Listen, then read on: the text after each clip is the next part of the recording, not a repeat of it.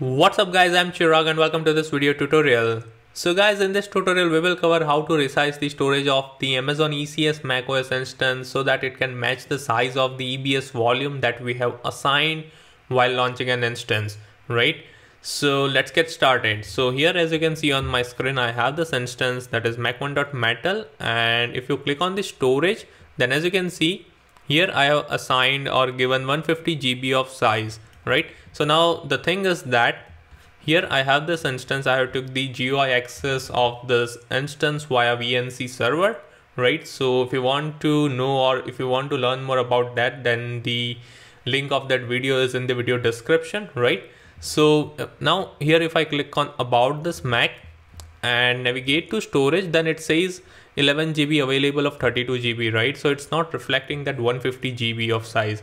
But if we look over here, then it says external 161 GB solid state PCI Express drive, right?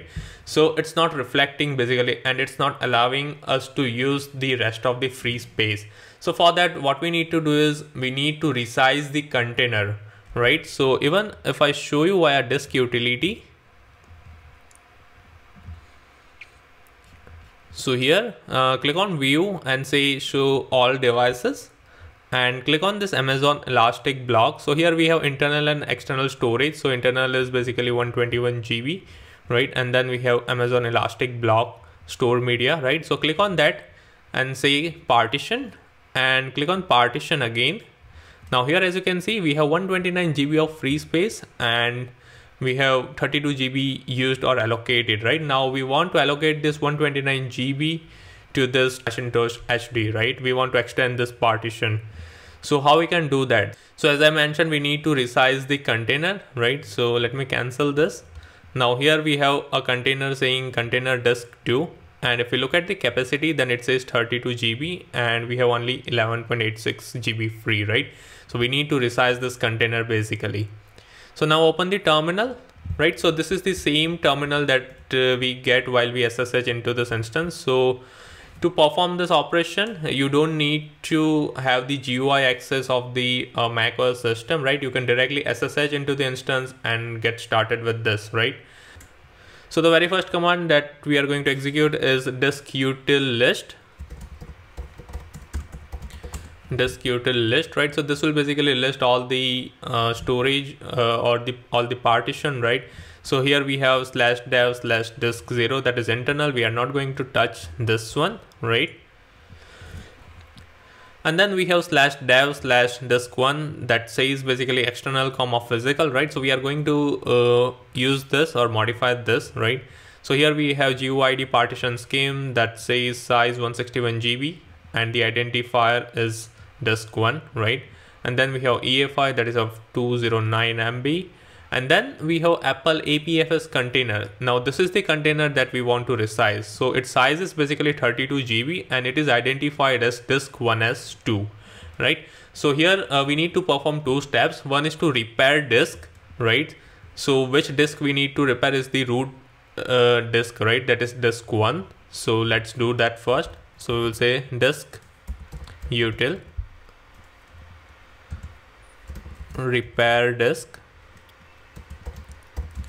followed by /dev/disk1, right? So make sure the reference that is /dev/disk1 refers to the external comma physical, right?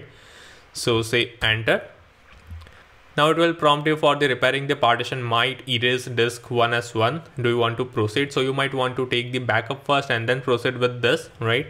So say yes and say enter.